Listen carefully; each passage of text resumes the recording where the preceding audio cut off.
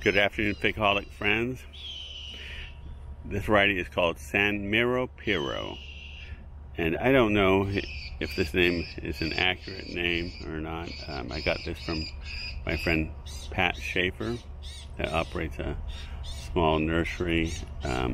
He doesn't do much in the way of fig business. I met him at a plant event and was talking to him about figs, and he had this just more for display purposes, and this poor tree had been in a pot maybe for over 10 years, I remember.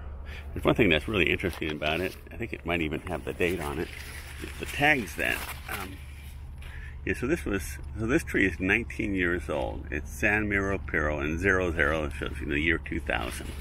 So he gave it to me, and I've had it in the ground for 4 or 5 years now. So it's pretty good size. It's grown well. Figs are pretty adaptable. If they get more root space, they go out and grow. I'm not sure on this. It does make breba, and I don't know whether this is a common fig or a San Pedro fig. This might be overripe. I'm going to be careful with it. It's starting to get overripe, but it's not. I don't smell any vinegary smell, but I want to take any chances with that. Let me find another that's not quite so ripe.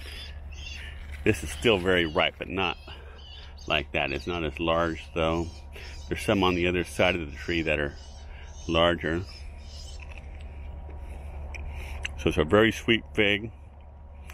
It's one of these, again, that I find interesting. If you squeeze it, it can pop out of the skin. I say it tastes like honey. I want to grab one more of these over here just to show the size. Again, nice, not huge large, but a large fig. Again, this is called Miro Piro. Thanks for watching.